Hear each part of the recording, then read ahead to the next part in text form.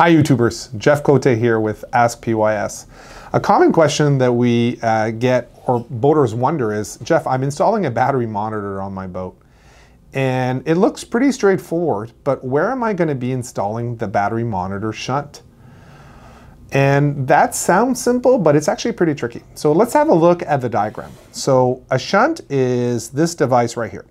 And a shunt is a way for us to measure current going in and out of a battery. So that's really essential. A battery monitor is calculating all the current going in, calculating all the current going out, and it's using that to figure out what is going to be the battery capacity of your boat.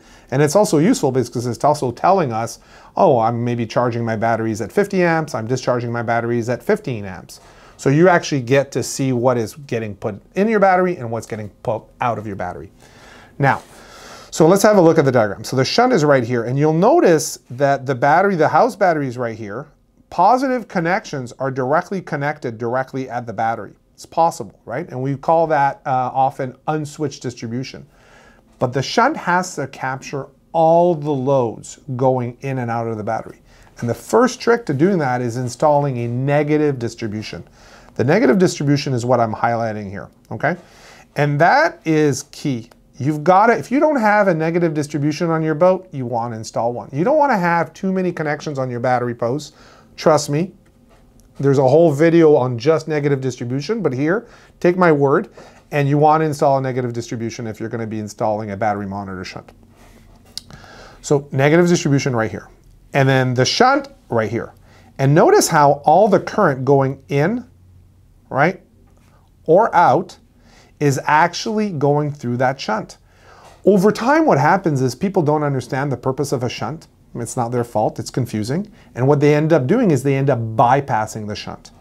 So for example, maybe one day someone's going to be installing a heater on your boat. Is going to be installing downriggers, is going to be installing a new maybe refrigeration system on your boat. And it's not you, it's someone else. And that person doesn't really understand what a battery monitor is and assumes that connections can be done directly at the battery. Well, that is a big no-no, because what happens is if they bypass the shunt, right, this device that I'm highlighting right here, if they bypass that, magically the shunt won't be measuring any of the amperage being drawn from maybe your downriggers or from your heater. And I've had boaters that invite me on board and say, Jeff, my heater's magical. It draws no power.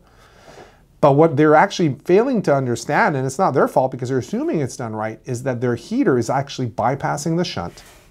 And if you bypass the shunt, it can't be counted, and something that can't be counted can't be measured, and therefore it's magical and your heater draws no power. So the location of the shunt is essential, and nothing can bypass the shunt. Thank you for watching this PYS video. If you've got further questions, ask them down below or go on our website to fill one of the forms. Also, support to keep this YouTube channel ad-free by donating on PayPal or purchasing some merchandise on our store. Don't forget to subscribe, and thanks for watching.